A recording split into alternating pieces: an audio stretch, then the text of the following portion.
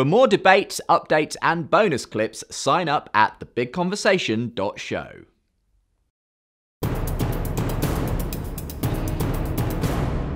Those who advocate for disability rights and so on have protested sometimes some of the statements you've made and the events you've been at. What is it about what you say that promotes that kind of a reaction, would you say? If you're asking specifically about the reaction of people who are advocates for disability rights, it's probably merely that I state things that a lot of other people believe and indeed act on. Because after all, it's very common for people to have prenatal testing to see whether a fetus that they're carrying will have a disability. And in most of these cases, for example, if the disability is Down syndrome, typically something like 85% of the pregnant women will opt to terminate the pregnancy.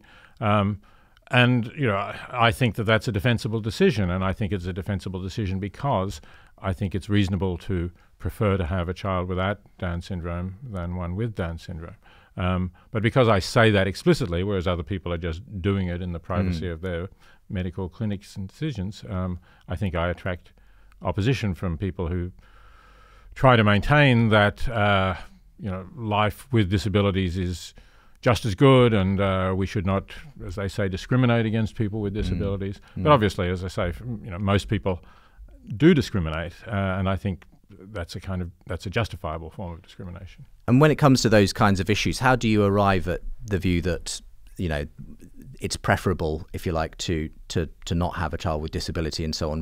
What's the kind of the ethic that you've been promoting? The cases which are easiest are ones where the child will suffer significantly if they are born with a disability. And for that purpose, I'd have to say Down syndrome is probably not a good example. I chose it merely because it's a common disability and people do opt to terminate pregnancies with Downs.